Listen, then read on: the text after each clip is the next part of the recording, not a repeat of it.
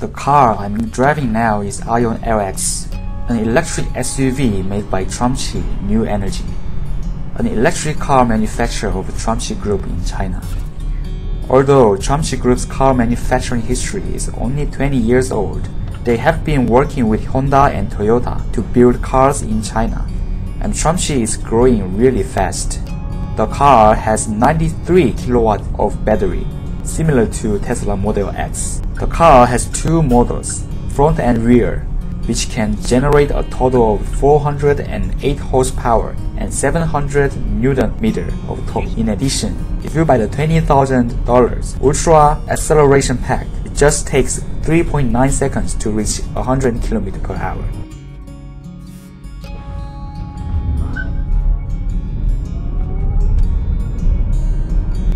This car has Goodyear tire, but it's still slippery because of the massive acceleration. Driving mode has Eco, Normal, and Sport mode, but this car doesn't have a mode change physical button. It must be changed through the dashboard touch button, which is very inconvenient. Even though it's an electric car, if you don't step on the accelerator pedal, it just goes straight ahead like a regular gasoline car, which means there's no regenerative braking system.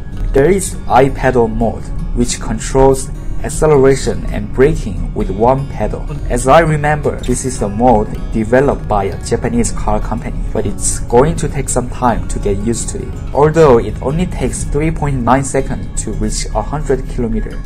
The suspension is a bit soft. This car is really light. This car is 4.9 meters long and it has 2.9 meters of wheelbase, but it's only 1.9 tons. NEDC of the long-range version of this car is 650 km. Of course, this is only possible when driving at low speed. Aion LX is the first Chinese car which has Lv3 self-driving system. The car is equipped with 17 high-precision radars, infrared cameras, and Mobileye Q4, which enables Level 3 self-driving. I really like the driving. The electric car is usually quiet, but this car is quieter because it uses double glasses. Now let's take a closer look at the car. First of all, the design applied Trumpchi's New Energy family look, which has been going on since 2018. All trim levels has full LED headlights, but it's kind of similar to Cadillac headlights. There is another LED on the grille that connects the left and right headlights, which usually illuminates when you lock the car or open the car. I've never seen a car with such a natural sensor. Most Chinese cars are attached unnaturally. It's a 20-inch wheel designed for aerodynamics for the electric vehicle.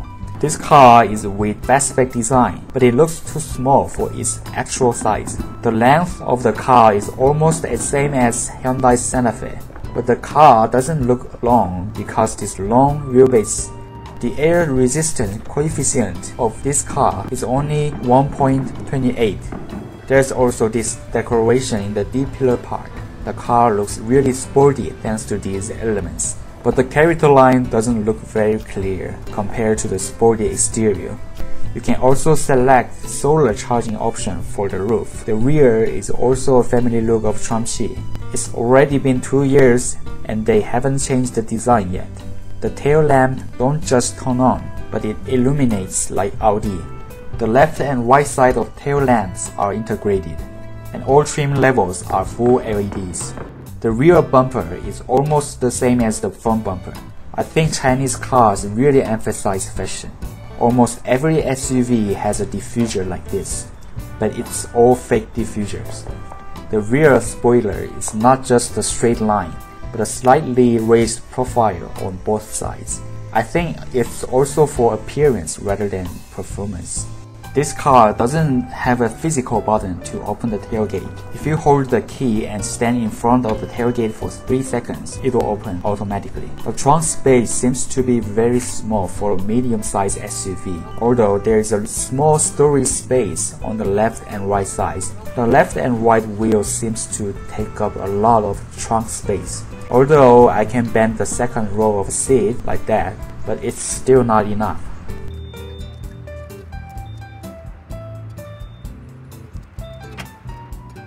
Let's have a look at the engine room. Although there's no engine room, but I don't know what's inside look like because of that plastic cover. This car has a window and roof location memory function. So when you start the car, it goes back to the setting before it shuts down, just like this. It seems to be very sporty overall, with its fastback design and very long wheelbase. It doesn't look like a medium-sized SUV at all. Now let's look at the interior. This car used a lot of Alcantara material, even for door trims. Some parts of the seats were also made of Alcantara. And with this orange stitch, even the seats look sporty. There's even this feature on the back seat. The interior is also a family look of Trumpchi New Energy. The steering wheel design is fine, but these plastic buttons feel a little like toys. The door trim buttons are pretty good. The center fascia button is similar to the Mercedes. Most of the interior are soft material. Digital instrument cluster and dashboard screens are attached to each other, but the dashboard's response speed is pretty slow. The screen's transition is not smooth at all. The 4G data is provided unlimited forever. One bad thing is that the driving mode button must be operated through this screen. This part looks very nice because it's a floating type. There is storage space and USB port below. The gear level is very unique. When the engine starts, it pops up to the top, and when it turns off, it goes inside. The console box has really big space. It's really big among Chinese SUV. Most Chinese cars have poor overhead console designs, but this car is really nice. But there is a little noise. This A-pillar is really thin. It will be really helpful when you are driving. The speaker is Alpine speaker. Rear seat space is considerably long thanks to a long wheelbase. The seats look pretty awesome. The back seat is also made of Alcantara material. This kind of decoration makes the seats look better. It's a pity that there are only 2 USB ports and no other charging ports. And it doesn't even have a second row air conditioner control button with this price. The armrest cup holder looks great.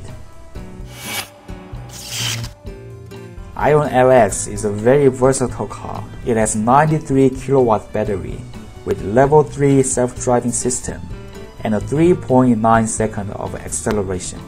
Besides, thanks to its very long wheelbase, the car looks very sporty. Both interior design and materials seems to have been perfect enough to give a high score.